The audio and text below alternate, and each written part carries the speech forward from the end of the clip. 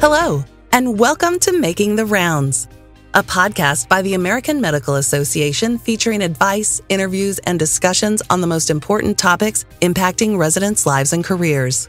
In this episode, Wes Cleveland, senior attorney with the AMA, shares his list of do's and don'ts for the interview and negotiation process. Wes has been a practicing attorney for the past 23 years, and prior to joining the AMA, worked for the Texas Attorney General, the Texas Medical Association, and in private practice representing physicians. This episode of Making the Rounds is one in a 6-part series on navigating contract negotiations from start to finish. Here's Wes Cleveland.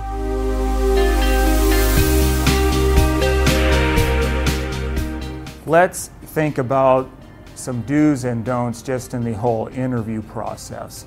These are kind of common sense, but think about your situation, that you've been working as a resident, your life's been very regimented, you really haven't had any time to think about these things. So I think it's important just to kind of get your head around the interviewing process, and like I said, the AMA also has more information about this they can share with you.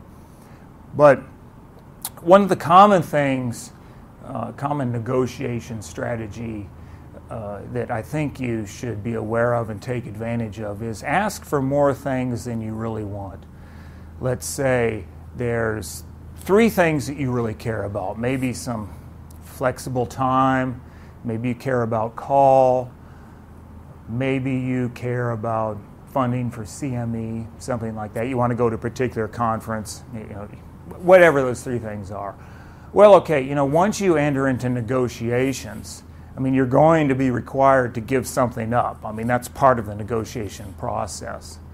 So what people who are experts in negotiations suggest is that, come up with 6, 7 things you'd like to have. You really care about those 3, but say that you also care about 4 or 5 more, but not as much. So when you enter in the negotiation process with the potential employer, you can give those other things away in good faith as part of the negotiation process, and then hopefully settle on maybe the 2 or 3 things that are really important to you.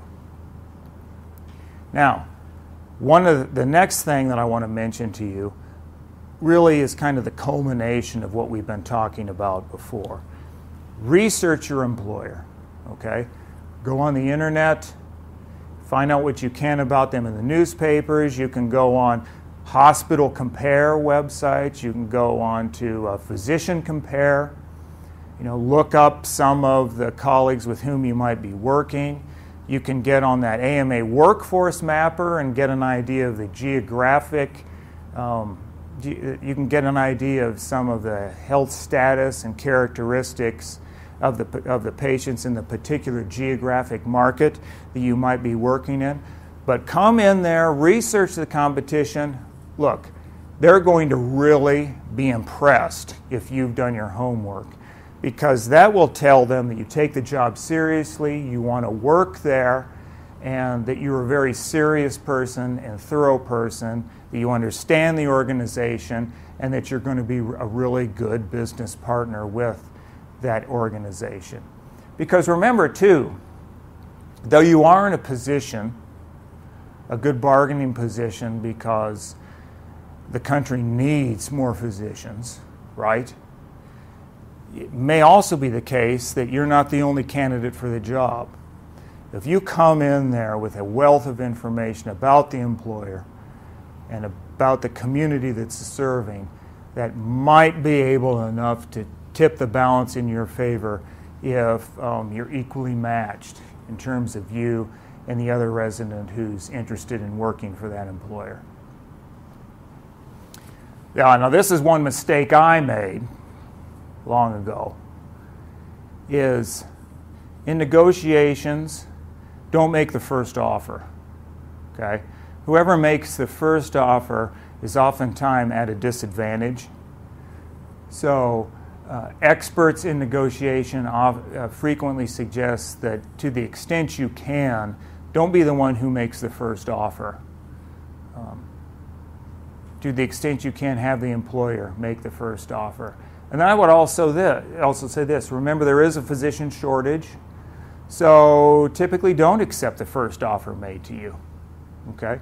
If they're really interested in you, they being the employer, will be willing to make a good offer to you. So again, kind of a universally recognized negotiation strategy is not to make the first offer and not to accept the first offer. And again, you know, if you're working with an expert who has expertise in physician compensation and also access to some of the national surveys, that expert, again, you know, I would say the attorney would be a good candidate, will help you determine what would be a good counter and a fair compensation amount for your services in that area. Now, I used to get this asked this question too, and this again was when I was in private practice. I'd review contracts, and then the resident would say to me, you know, will you negotiate this for me, because I really don't, I'm uncomfortable negotiating it because I don't want the employer to get mad at me, or I don't want the employer to think that I'm being difficult. Look, the employer negotiates things all the time with a whole bunch of different kinds of people, with vendors, with its other officers, with other physicians. It expects you to negotiate. So, look, always be reasonable, okay? Don't be difficult, but push for what you want. And but always be ready. By not being difficult, I mean not being obstinate for any particular reason.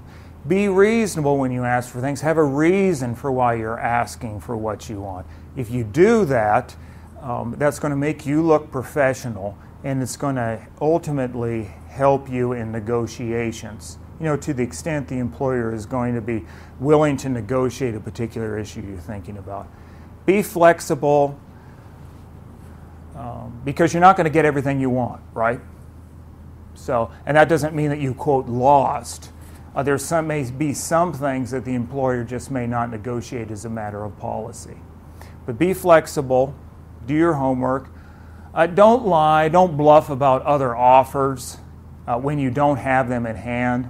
If you get sniffed out on something like that, it's going to be really humiliating, and it's going to make you look bad, and might lead the employer to say, well, haven't been entirely honest with us, and we really don't like to bring a person who hasn't been entirely honest with us on board. So I think generally there can be a temptation sometimes to do that, but generally I think experts in negotiations don't recommend that you do that. One thing I do get asked about frequently is, well, what if there's something that's really important to me and I'm not able to get it the first time around? Can I revisit it?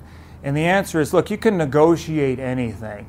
And so, but you might not be able to negotiate it right up front. So maybe what you could do in some instances, let's say there's something that's really important to you. I mean, maybe you're interested in maybe a little bit more flexible time. Maybe you want to engage in some substantial research projects. And initially the employer says, well, no, we have this standard procedure and we don't want to depart from it. There's nothing wrong with asking the employer to say, okay, look, I understand that, but you know what, this is very important to me. I would like to revisit this. Can we have some good faith discussions and negotiations about a particular issue 6 months down the road, a year down the road, something like that? You can always negotiate that. And if you're one of their star performers, believe me, the employer will be interested in making sure that you're happy with your arrangement. So there can always be an opportunity there. Yeah, like I said, I touched on this a little bit before, but don't be shy about negotiating. Okay, I know when you come out of residency you might be, but you have to understand this is the world that these people live in, whether it be a hospital or, especially a larger physician practice. They expect this. You just want to conduct yourself professionally and reasonably, but they expect that. If some employer gets offended because you want to negotiate, I would question whether that employer is someone you ultimately want to work for or not. And look, if you yourself don't want to engage in negotiations because you're concerned that it might communicate some kind, maybe it'll make you, maybe you're sensitive about thinking that maybe it'll start things up on the wrong foot, you can always ask the lawyer to do it. And you can have the lawyer be the quote heavy and do some negotiations if you don't want to play that role. Now it will cost additional money beyond what evaluating the contract itself. If that's the only thing you want the attorney to do, it will cost you a little bit more money, but that would be money that could be well spent, and you wouldn't get involved in sort of conflict if you're concerned about putting off the potential employer or starting off on a wrong foot or something. I just know I've gotten a number of questions on that in the past. So that concludes our presentation today. And so on a number of occasions, I've given you references to some of the materials we have on the AMA website, which you can access if you're an AMA member. A couple of these really good web resources are the Hospital Model Employment Agreement and the Group Practice Physician Employment Agreement. Access those. They are extremely detailed.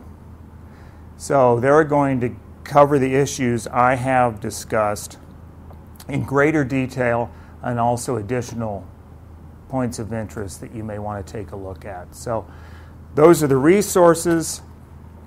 We also have AMA Principles of Employment. We also have a chapter on physician employment agreements in an ACO how-to manual that you can access. And if you're having trouble accessing any of these resources, you can just email me. And then we also have a JAMA Career Center that you can visit if you want. And then finally, if you want to take a look at these resources, I suggest you going to the following address, which is www.ama-assn.org/go/employment.